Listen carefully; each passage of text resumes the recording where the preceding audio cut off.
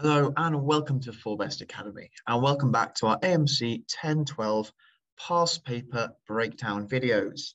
This week we are looking at 5 AMC 10 questions and breaking down the concepts needed to answer these questions.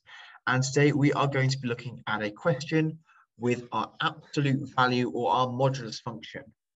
So today's question is, what is the sum of all real numbers x for which the modulus of x squared minus 12x plus 34 is equal to 2. So the first thing we need to understand is what this function here does with our two lines, the modulus function.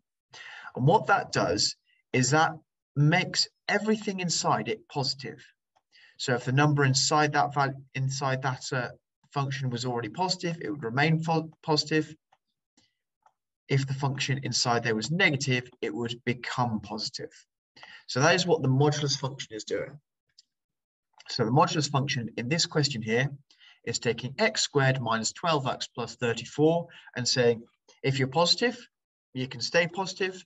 If you're negative, you're going to become positive. So what that means is we actually have two scenarios here.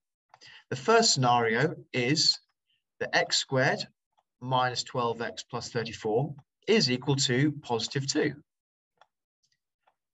So if it equals positive 2, our modulus function would say, positive 2, that's fine, you can stay as a positive number.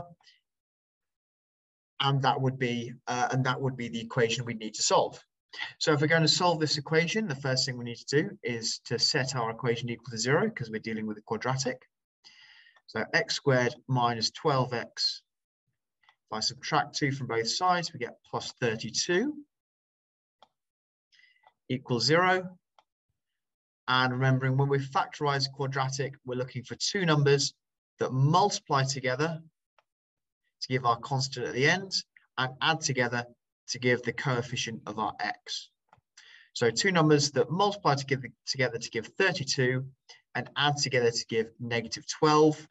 We're going to have negative 8 and negative 4. These equal 0.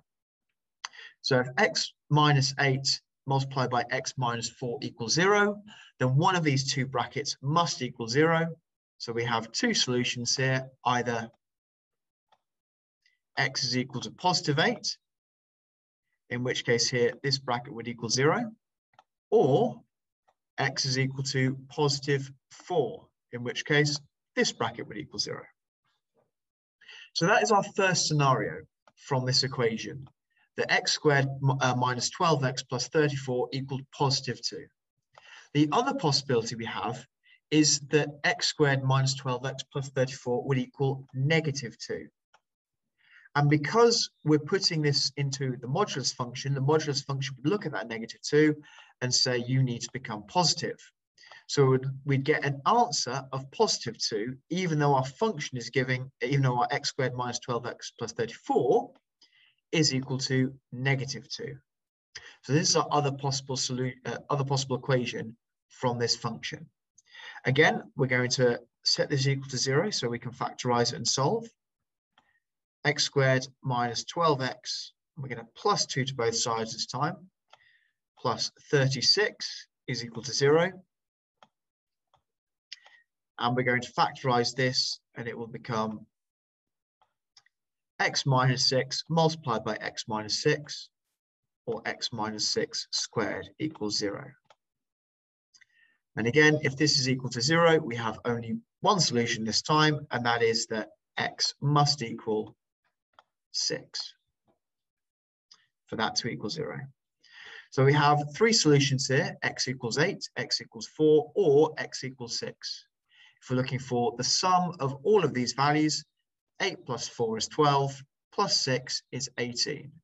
So the answer to this question here would be C, 18. Thank you very much for watching our video today. Please like and subscribe to the channel, and please don't forget to tune in every weekday until the AMC tests for more past paper problem breakdown videos. Thank you very much for watching. I look forward to seeing you again tomorrow.